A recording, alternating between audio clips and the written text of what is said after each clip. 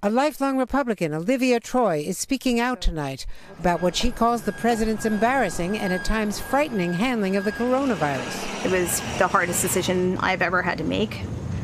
And I just felt that at the end of the day, I need to finally be able to sleep at night and knowing that I did the right thing for the American people. Troye says White House task force scientists were repeatedly undermined by the president, saying the virus would disappear. You have to be calm. It'll go away. His not wearing a mask. I absolutely believe that all he had to do was wear a mask.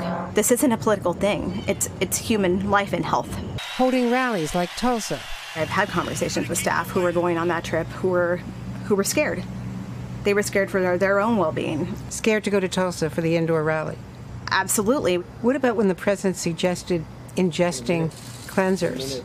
And is there a way we can do something like that by injection inside or almost a cleaning? It was embarrassing even to have our country's leader in front of the entire world stage suggesting that people go inject themselves with, I believe, bleach or cleaners. The worst part is that I have no doubt that some of his followers or people believe him. She recalls the president saying in the Situation Room, COVID wasn't such a bad thing. Did the president of the United States really say that? Absolutely. I was sitting to the right of him in the room when he said it, and he was like, and you know when you're a politician, you have to shake a lot of hands, and these people are disgusting. It's gross. And so maybe COVID's probably a good thing, right? The White House is firing back. Mike Pence Friday. It reads to me like one more disgruntled employee who's left the White House and now has decided to play politics during an election year. And today, saying she was fired.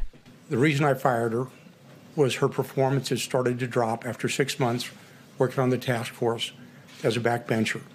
Tonight, Troye tells NBC she resigned in July and was even asked to reconsider and stay, only deciding to speak out 2 weeks ago, increasingly dismayed over political interference with the scientists.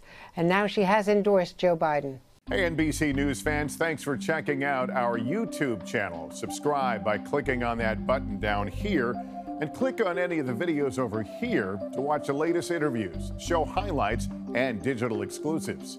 Thanks for watching.